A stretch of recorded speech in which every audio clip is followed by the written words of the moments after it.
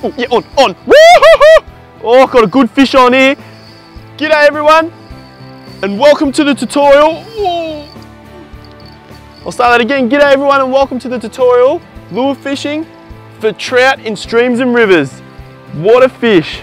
Just hooked up, casting at the back of this rapid here. It's gonna keep the line tight, and it's a cracking brown. Oh, it is a cracking brown. Look at that. Oh, here he is. Oh, what a fish. What a fish. And in this tutorial, we're gonna teach you how to catch these fish, fish in these small streams, and then we'll show you how to fish bigger rivers. This is an absolute beautiful brown. We'll get him up. I can't wait to show you this tutorial. There's some exciting stuff. I've been working all morning. I've got a little Rapala on, and he's absolutely nailed it. You drop a lot of fish when fishing for trout, but this bloke is absolutely taking it in, and he hit me right on the end of the cast. Just gonna get him up like that and show you there. What a fish. How about that for a beautiful fish? He's got to be on 40 centimeters. He's nailed that little Rapala. Great stuff. What a beautiful fish. Now we'll get him back in the water. He's absolutely smashed that little lure there. We'll get him back in the water, just like that. So he's all having a bit of a swim there. And I'll just get the hook out of his mouth. He's hooked really well, which is good because sometimes trout really struggle to hook up. He's taking the lure right down, little Rapala, and he can return home. What a beautiful fish. Just cradle him in the water. Doesn't matter what type of fish you're doing, it is great fun. So throughout this tutorial, I'll teach you how to catch these fish, what outfits to use, what gear to use, how to tie the knots, what knots to use, what lures to use, where to cast in the creeks and the streams, where to find these fish, and off he goes. How good is that? Now when it comes to trout fishing, there are so many different types of waterways you can fish. There's streams and rivers that run across all different landscapes throughout this beautiful country of ours.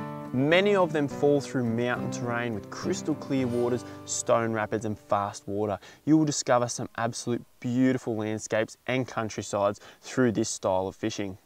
Now we will be bringing this series to you from a heap of rivers and small creeks in the foothills of the Snowy Mountains in New South Wales. All trout waterways will fish slightly different, and by this I mean you may need a different approach when targeting trout in the specific location you are fishing. In saying this, we will run through a whole broad set of basics that you can use in most waterways. You'll just have to change and tweak the style of fishing you're doing for that situation. In other words, depends on the lure type. You might need a shallower running lure or a heavier running lure or a different style of lure for the situation you're fishing. It all depends on the river. For example, some of the tiny creeks in the alpine regions are extremely shallow and have no surrounding trees. In these locations, the fish will sit tight up against the undercut banks. In the large and wide rivers, the fish will sit in the bottom of the stone rapids waiting for food to flow past. They won't need shade or any cover because that cover of the rapids in the middle of the water where it's nice and deep, that's where the food is and that's where the fish will be hiding. It all depends on the waterway, and these are the things we're going to teach you across this series. As you can see, beautiful creek behind me here. These small little streams hold a lot of great fish. They may be small, but it is great fun. As you can see, absolutely beautiful landscape we have on this beautiful cold morning.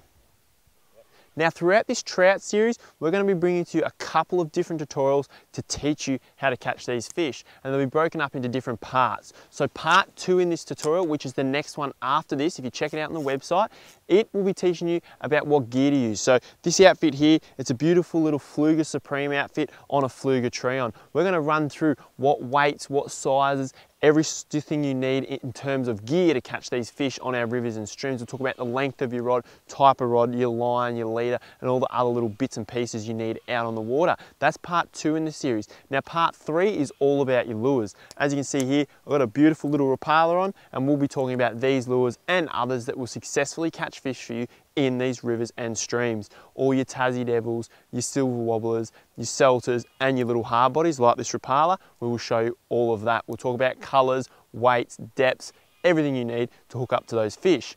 Now, the most exciting tutorial of the lot is number 4, and that's where we teach you how to cast the water. As you can see, we're on a beautiful little creek here, and in against that bank would be an excellent spot to hide a trout. It's nice and deep, they'll tuck up in against that bank, and that's where they'll be hiding in wait for a lure. In that tutorial, we're going to walk these rivers and these streams and show you exactly where the fish will be hiding. Like I showed you in this tutorial earlier, I caught that beautiful big brown trout from that little bit of flowing water. That's where they'll be hiding. In the current lines, we're going to show you exactly where they are. And while we're at it, we're going to show you a bit of action and show you the proof and catch a few on camera. It's going to be a really exciting series. I hope you enjoy. There's going to be some beautiful backdrops, excellent landscapes, and hopefully a couple of cracking fish. So I really hope you enjoy this tutorial.